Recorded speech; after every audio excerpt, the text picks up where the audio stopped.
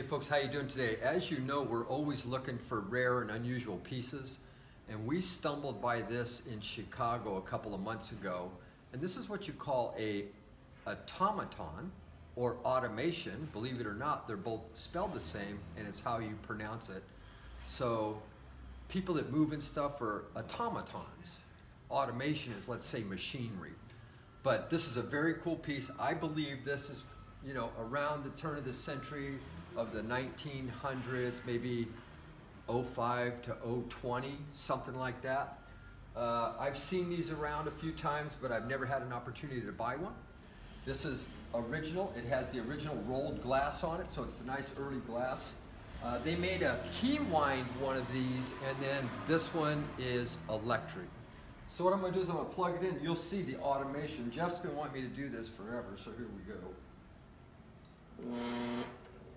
Sometimes it has a little Now we've been inside of it and we're not able to get that out, but it does not affect the machine. It runs perfect. You can run this all day long. Okay, so come on up here, Jeff, and show them what this thing does. This is outstandingly cool.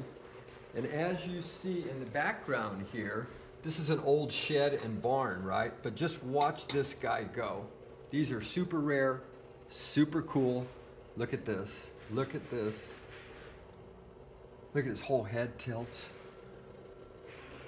This is just an absolutely wonderful piece of black Americana from the turn of the century.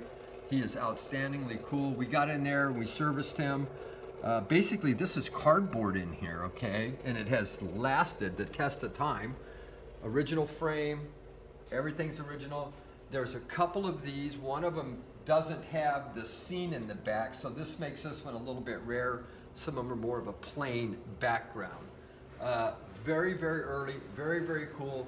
These were primarily, as I understand, probably put in bars and saloons, okay? They were just a great piece of advertising, and let me show you the back here. This is where the motor that drives it is. Basically, we've left it in its as-is condition. Just an absolutely cool piece to be hung on the wall. Once again, you can run this all day long if you'd like. It's in good condition. So if you like something really, really unusual and really, really cool, this is super nice. I wish I could keep this. This is super, super cool. What do you think, Mr. Walker? I think you buy the thing, you hang it on the wall, and you don't make a big deal about it, and just let your guests start looking at the picture that's all starting to be animated.